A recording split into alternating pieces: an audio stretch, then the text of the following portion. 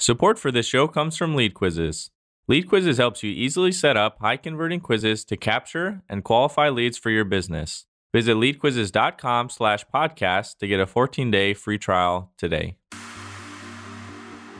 We went from controlling our own destiny, doing whatever we wanted, to basically having Micron come in and change every HR policy and tighten everything down, and had to report to the street. And every quarter, the CEO would come in from Boise, Idaho, and say, okay, now everything's changed. We're going after dedicated web hosting. And then the next quarter would be like, forget dedicated web hosting. The street wants application server processing. And I mean, it was just every single quarter, it was something different. And being a 27-year-old, I had no idea what to even do with myself in that situation.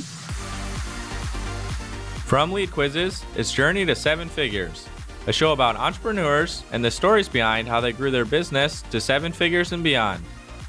We cover the good, the bad, and the ugly, and the lessons they learned along the way. So welcome back to Journey to Seven Figures. Today I interviewed Jeremy Young. Jeremy sold his first business for $22 million to what now is known as About.com. He sold his second business for $50 million to what is today called Web.com. And he's continued to have success as a serial entrepreneur. We're going to jump in and talk about these today. Jeremy's current business, Tanga, is a daily deal website that did over $24 million in revenue last year. So I'm very excited to have you on the show today and talk about your journey to seven figures. Welcome, Jeremy. Thank you very much. Awesome. Cool. So real quick, so people know the current business, Tanga, is kind of like the Groupon, like daily deals, where it's like it's a daily deal and you just drive a ton of traffic to an offer, right? That's right. Yeah. We're thinking of us as a marketplace for deal seekers. Groupon meets Amazon meets Overstock. Okay, awesome. So I know there's like some amazing stories behind that. We're even having to cut out some of the businesses we're going to talk about today because you have so many of them. But let's jump back to like the first real business, virtual servers, back in '96. Can you tell us like how you came up with this idea and how you got started? Yeah, absolutely. I had a company that I was working with that developed some of the first e-commerce sites and systems and shopping cart engines for e-commerce. And so we were basically paying a web hosting company every single month. And I really loved that business model of that reoccurring revenue. And so I approached them and said, hey, if I started another business, would you white label your services for me and kind of let me rebrand your services into my own, where for all intents and purposes, no one would know that we were reselling. And so they created that program for us, and we were able to quickly grow that business. And so it was really cool because we went from not making any money. And the first time we sold a web hosting product, we were actually profitable because we had no expenses, right? Mm-hmm. We were working out of our college dorms and college apartments. And so literally no expenses. And so we made money almost from day one. Very cool. So you took this product like this, where you're able to white label it. How do you then go out and like start having some success with that? Because obviously, maybe back then it wasn't a super competitive space, but that could be considered a very commoditized service these days. Yeah, back then it wasn't. We had some unique technology called virtual servers. And so there were only a handful of companies that were offering it. Now that's what everybody offers. But back then, we had to hack the Unix kernel basically to create these virtual servers. So it basically gave people the power of a dedicated server on a lower price point shared server platform. But the way that we grew it is I had a business partner who registered a domain name, Windows95.com, before Microsoft did. And so he created a web platform that allowed people to download software, shareware, drivers. It was kind of a community of Windows lovers. And I don't know if you remember, but back in Windows 95 days, Microsoft didn't even have a web browser in their operating system. So they weren't even thinking about the internet back then. So Steve was pretty smart registering that domain name. He eventually sold that business to CNET for $12 million. So he had a pretty nice exit with that. But Steve was my business partner. And then he would advertise the virtual servers on Windows95.com and drive a huge amount of traffic over to our website. And so we were able to grow very, very quickly. And it really grew to a $50 million sale in about 3.5 years. Wow. Do you know how many visitors he was getting a month to his site? It was millions. I don't remember. I mean, this is 20 years ago, so I don't remember the exact amount, but millions of people. Okay. And then so he just started advertising this like service that you guys have, people start buying. Did it pretty much just grow pretty quickly from there, or were there some different steps or breakthroughs that you had? Yeah, that was our main driver of sales. But, as you grow, the amount of churn that you have at, let's say, 3 or 4% a month started to come up to the point where we weren't growing anymore. And so we had to come up with different ways of growing the company. One of the things that we did was create what we called media properties internally. But what that was is different things for consumers to visit, different business tools for people that would get them engaged, and then we could advertise to them. So one of them was called Domain Valet. And at one point, Domain Valet was registering hundreds of thousands of domains for Network Solutions back when they had the monopoly for domain registration. So we were one of the larger partners for Network Solutions. Millions and millions of domain names were registered through us. And what we would do is once they would register the domain name, we would then market to them our web hosting product, kind of like what GoDaddy and Enom or some of these others do now. Unfortunately, when Micron purchased our company, they kind of threw that under the bus, and they could have developed $1 billion company just with what we had going with Domain Valet. But unfortunately, they were a little short-sighted with that. So you guys created that as just like another way to get in front of like the people that could become customers for you? That's exactly right. Yeah. And we had Get Search. And so we would automatically submit people's websites to hundreds of different search engines. We had Get Fonts, where we had thousands of different fonts people could download. And so all of these different properties, I think we had 4 or 5, would then drive traffic back to our core business to allow us to scale up even more. And were you mainly getting traffic to those sites through like search engine optimization? Yeah, through search engine optimization, and also just people who would come to the vServer website would see our other properties, and word of mouth, obviously. We offered these domain services for free. And so there weren't a lot of people doing it back then. We kind of had a little bit of a monopoly, which is kind of nice. So I think there's probably some good lessons in there as far as like in SEO, you talk about like what kind of asset do you have where people are going to want to link to it, refer to it. And it sounds like you created multiple of these, like domain registration, be able to get fonts. Like, were you guys pretty strategic about coming up with those ideas, or how did you come about those? Not really. I'm more of a kind of throw everything against the wall and see what sticks. And so we didn't have big business plans. We just thought, hey, this is what people need. Let's develop a website around it. And we'd get it done pretty quickly. So not a lot of cost to develop these things. And if they started to scale and produce results, we would put more time and energy on it. Interesting. Cool. All right. So you started adding those in. I believe that I saw that you guys did about 11 million in sales with this company. Is that what got you there? Was this Windows95.com partnership and then those other like resources? Yeah, Windows 95 was the first step to get us there. We probably, generated $7 or $8 million of annual revenue for us. And then the other things after that, the Domain Valet and the Get Search and things like that would probably contributed to most of the rest. But really up until CNET purchased Windows95.com back in 1998 maybe. And then we actually had an advertising partnership with CNET for about 1.5 years. So they continued to drive traffic and help us acquire customers up till the sale to Micron back in December of 99. Very interesting. So we're going to be talking like about some of your different businesses and talking about some of these highlights. But I would love like one interesting thing here is obviously you found an amazing partner that helped get you to 7 or 8 million because they had so much traffic. How do you go about finding good partners? And we could talk about this with maybe some of your future companies, or maybe you could share some of your ideas on this. Sure. For me, it's just been people that I've known and we've just got along really well. So for example, one of my current partners, Matt Mullen, I've worked with in every single one of my businesses over the past 20 plus years. And so we work really well together. We know how each other think. We trust each other. And so finding people that you've worked with in the past is probably the best way to go about it because you know how they work under certain situations, stressful situations, good times, bad times.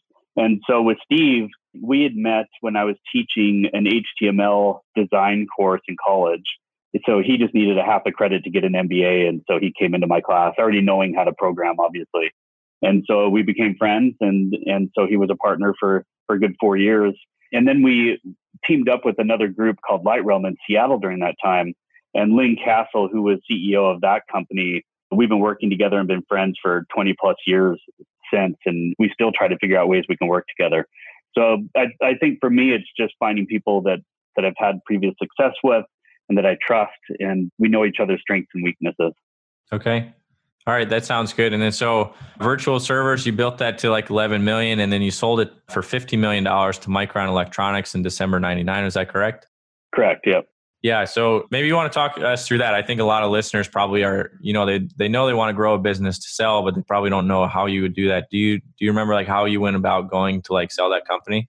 It was all by chance, actually. So Steve Jenkins had a friend from college in his MBA program that was in a taxi line in New York City. And a man named Lorian Gable, who was hired by Micron to find assets to purchase, was talking to this guy in a taxi line. And the guy said, "Hey, have you heard of V-Servers out of Seattle?" And Lorian didn't. And that was probably in the summer of 99. And so got a call from Lorian. And within a couple of months, they were giving us an LOI and we sold very quickly. I think the whole transaction only took 3 or 4 months. Wow. But Micron was doing a roll-up at the time. So they purchased, I think, 4 different web hosting companies.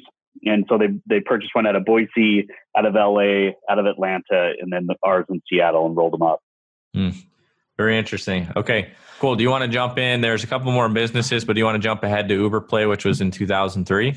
Yeah. So after I was done with V-Servers, I was introduced to some board games by one of my employees and good friend, Blaise Francois.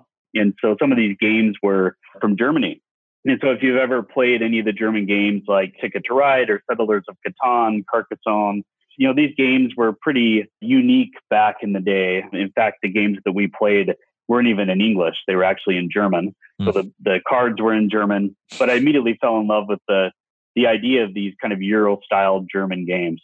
I'm sure most of your audience has heard of Settlers of Catan, which is probably the biggest. And so I basically just flew to Germany during a big board game conference called the Spielessen and got to know all the big game designers, all the big publishers, graphic artists, producers, and really threw myself into the business thinking that I could take a lot of these cool board games from Germany that have sold millions of copies, translate them in English, produce them in China, and start that kind of board game culture here in the United States. And so that's how I started Uber Play. Very interesting. So you went to this conference and you made a lot of these connections. And then did you start doing licensing deals with people right away? We did. Yeah. It didn't take very long at all. In fact, so the author of Settlers of Catan, his name is Klaus Teuber. Guido is his son, and he was getting an MBA at George Washington University. So and when we connected, we became really good friends. And so Guido, myself, and then Matt Mullen, who is my current CMO, we started this board game company together.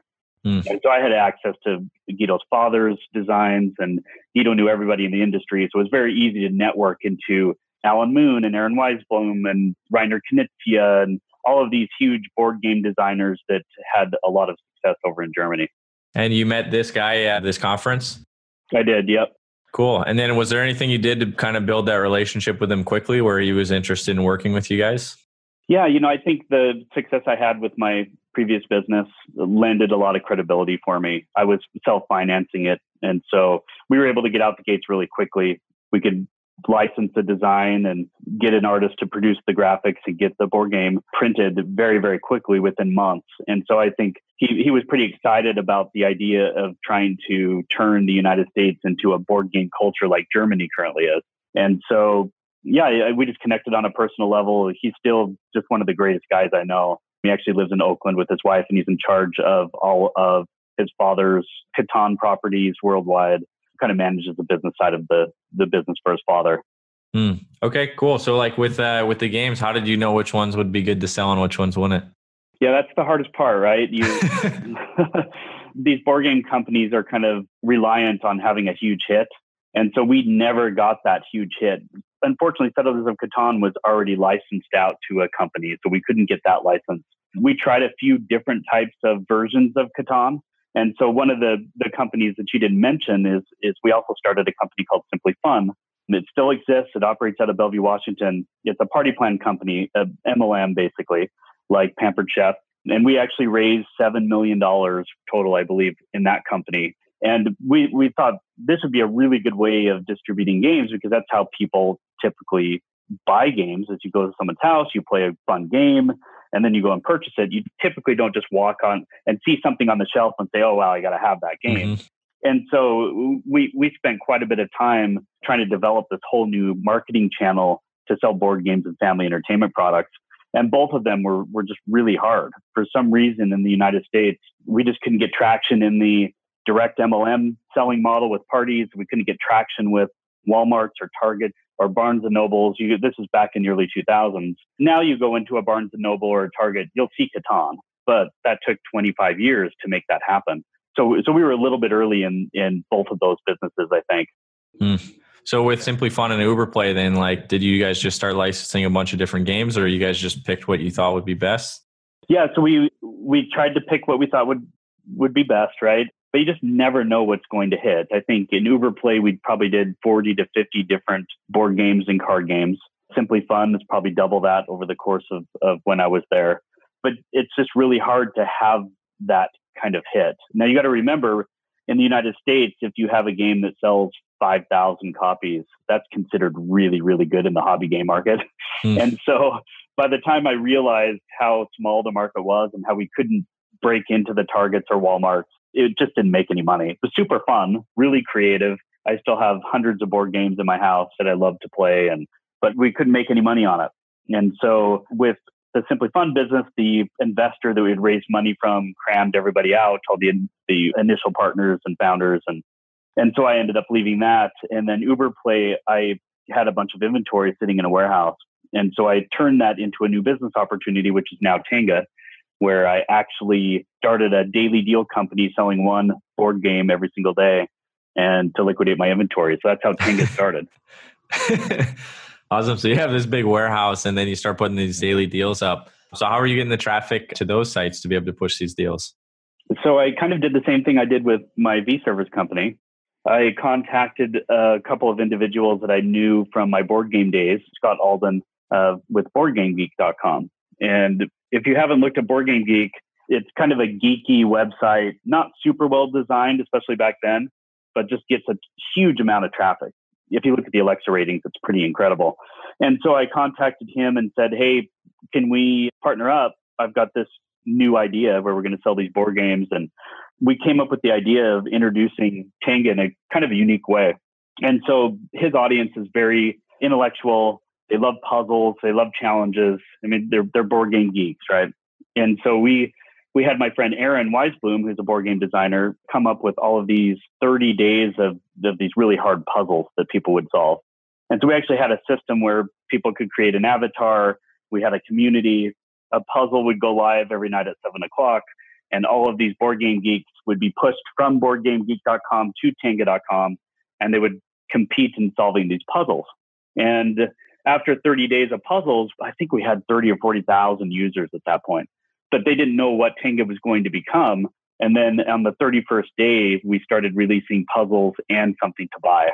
And so that's how we initially started the traffic with Tanga. And it grew fairly quickly after that. And we continued the relationship with Board Game Geek for years, driving traffic to the website. Cool. So can we back that up a little bit? You said you had 30 days of puzzles, and were you capturing like email addresses when they were like starting to take these? How did that work? Yeah. So we captured email addresses. So when they sign up to solve a puzzle, they had to create an account basically. So we had information about each user. Okay. And then you said you built that up to about like 30,000 people. Is that right? Right. Yeah. In about 30 days. And so then we launched selling products and doing puzzles. And so eventually it became Tanga was kind of like a YouTube of puzzles.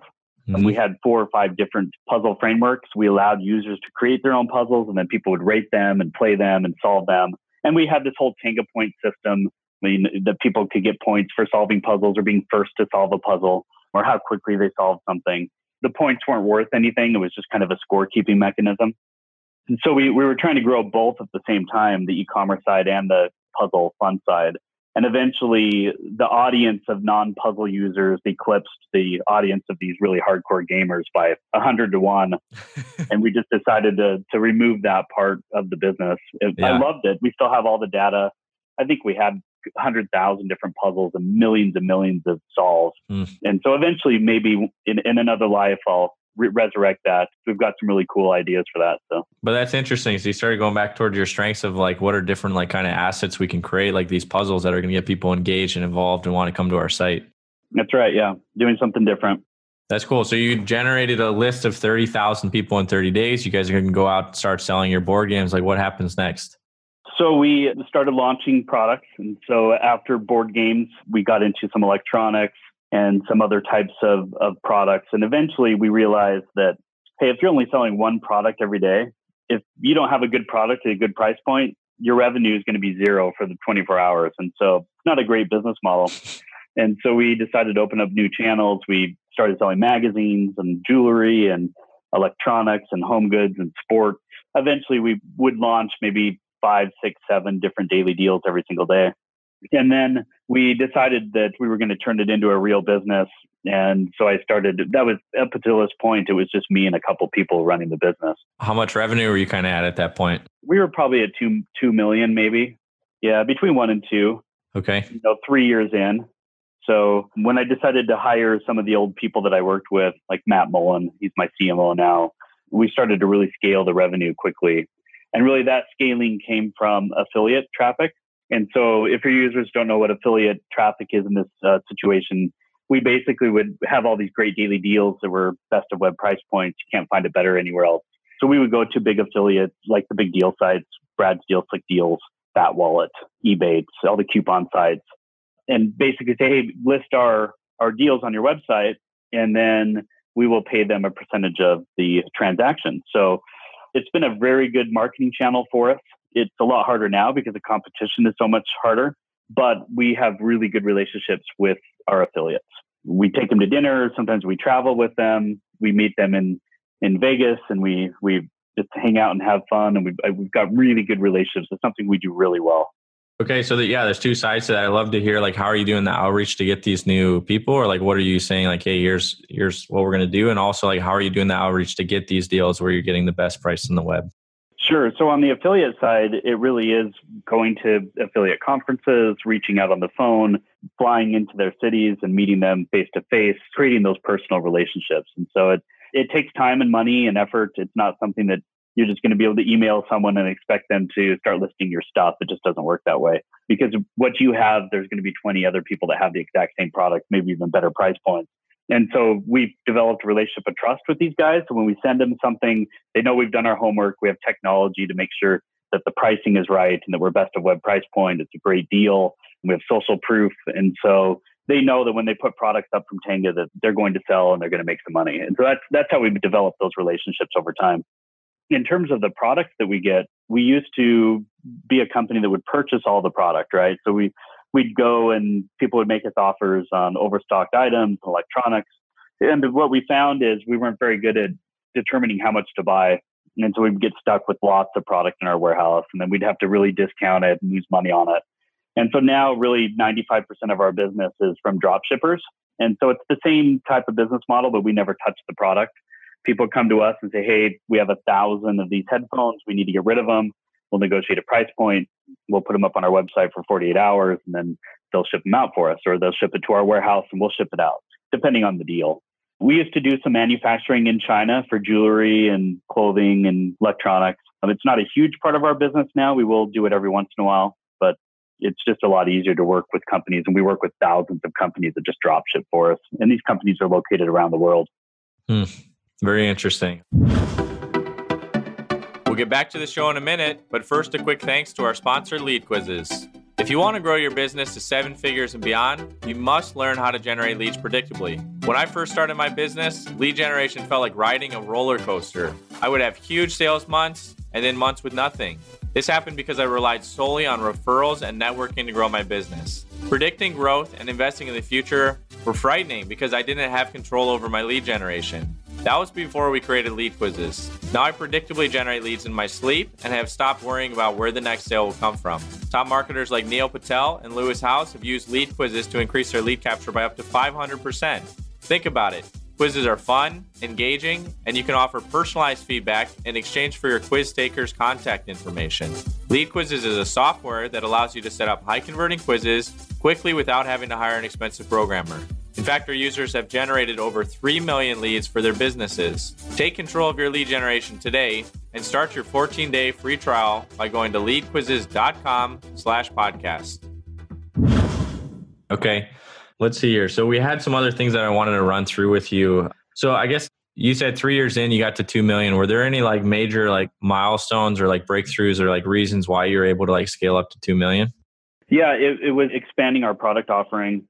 Just doing one deal a day, we probably broke the $1 million mark. In order to really expand, we had to offer more products every day. And so now we're a full-fledged e-commerce marketplace, right? We have millions of products on our website. And that has its own challenges as well in terms of people being able to find what they're looking for and making sure that people are uploading good pricing and things like that. But before, really the milestones were, one, we decided to kind of become more of a full featured web store or marketplace. And then two, really opening up ourselves to different ways of marketing, affiliate being the prime way we grew our traffic very, very quickly. Okay. So affiliate, I know like email has been a big part of your business as well. Do you want to talk about that a little bit? Yeah, so email is a big part of our business and continues to be so. But we're finding that email is becoming less and less effective over time. The unsubscribe rates and open rates are about the same, but it's getting harder and harder to get people to engage in email. And I think there's a number of reasons for that. One is younger people don't really spend a ton of time on email. So our email list is growing older in terms of demographic.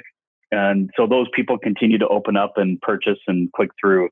But the younger generation just doesn't. In fact, my wife, she's 40 and her email stopped working. So I looked at her promotion tab and it was like 20 gigabytes of unread email, right? And this is someone who loves to shop online, but she's just not looking at her email. And I think most younger people now, especially in their 20s and 30s, it's just not something that they do. Like they're being connected to on social media, on Snapchat, on Facebook, Instagram. Facebook is probably skewing a little older, but that's been a challenge. But we're super good at email. Like we have really good systems and triggers and the ways to interact with our customers. It's just getting a little bit harder. So we have to look at other ways of reaching our customers now. Okay. So like, I think your business is probably like, it's harder for email just because like you're just helping them with a deal and maybe it's deals in specific areas versus another company where maybe there's more personal connection with them. So what do you do with your email to make it successful? Is it a lot of personalization where if like they ordered a puzzle, they're going to get a lot more puzzle offers? How does that work? We do. Yeah. We have what's called a customer dossier that we've built within our company. And so when let's say you come and order something on Tanga, I don't know if you ever have. If you haven't, shame on you.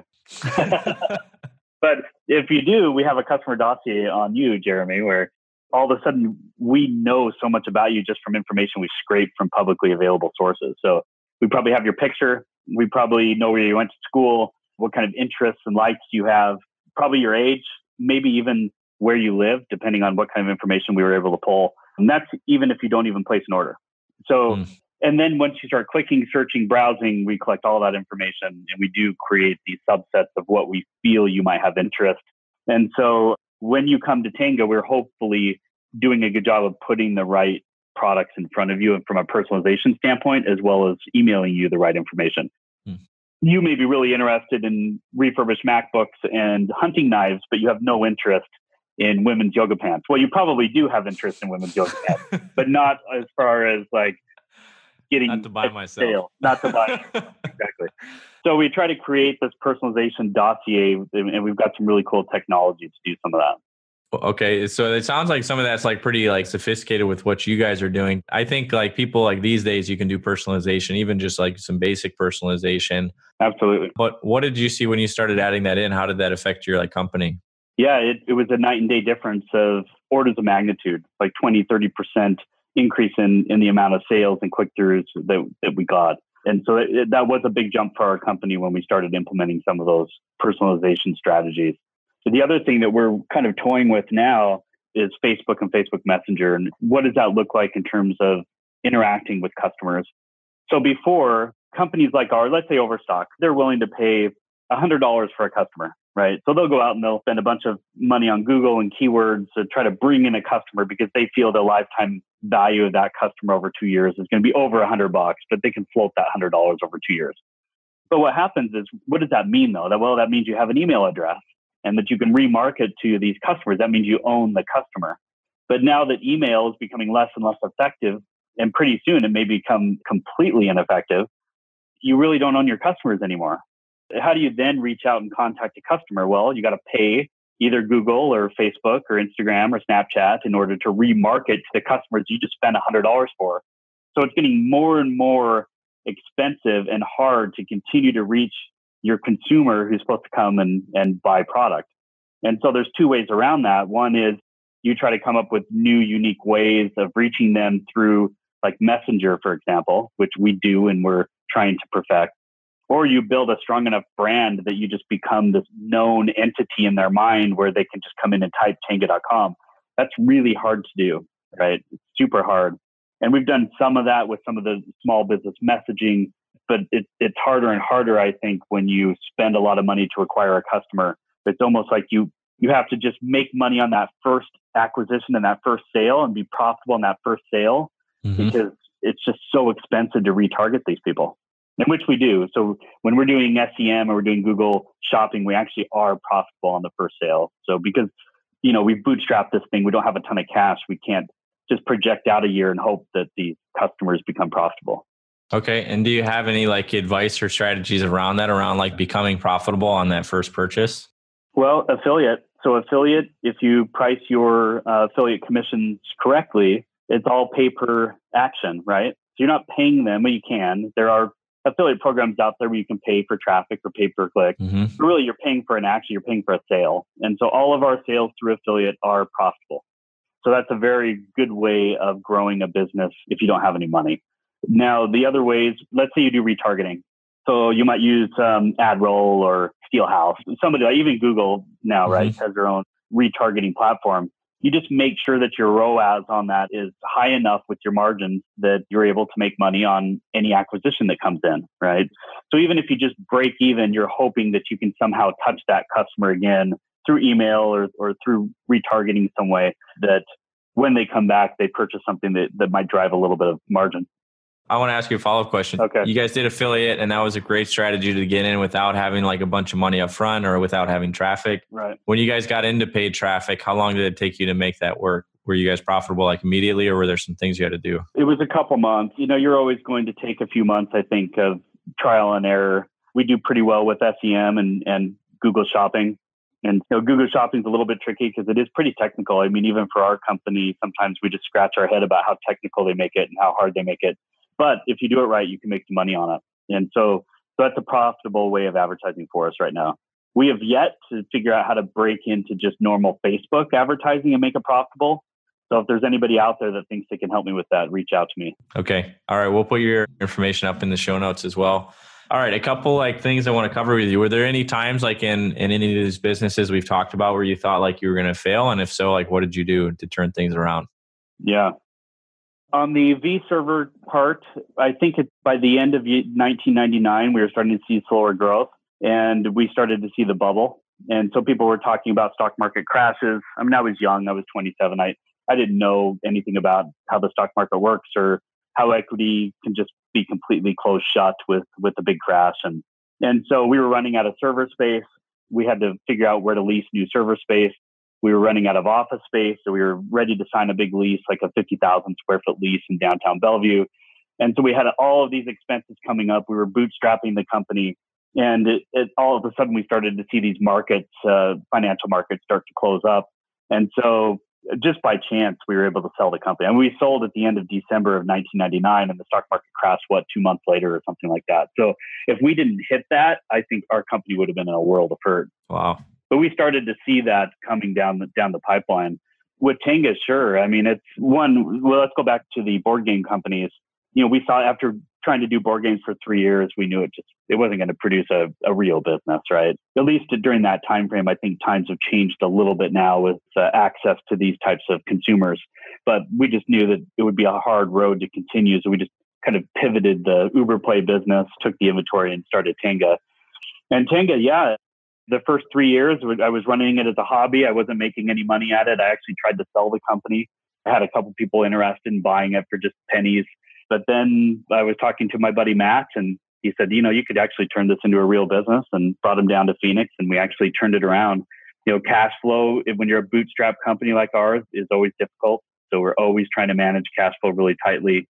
And we're at the point now where we're actually trying to raise some money within Tanga to help us with some new technology that we're developing that could be really, really cool, that we'll have to get on another podcast here after we launch it and talk about it. So, sure. Awesome. Well, you brought this up a couple of times. So why don't we talk about or share your experience, Jeremy, on the difference between bootstrapping and raising money, and when you think is the right time for each of those? Sure. So it just depends. For me, I've done both.